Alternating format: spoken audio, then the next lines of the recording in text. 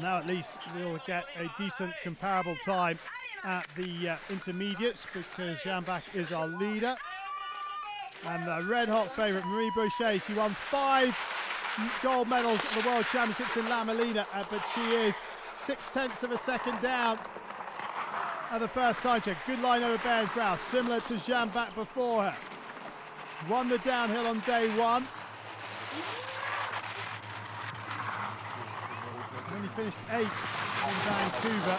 Since then, she's come into her own. No problems through there. 109 on the gun, and she's 1.26 inside the time of Jambach. Brilliantly quick for Bochet. 109 k's is about 67 miles an hour. Bochet into the finishing straight. Surely she must take it away. 1:26.20 the time to beat. Oh yes, brilliant. 2 seconds inside. Bochet goes into top spot. And Jones is knocked off the podium.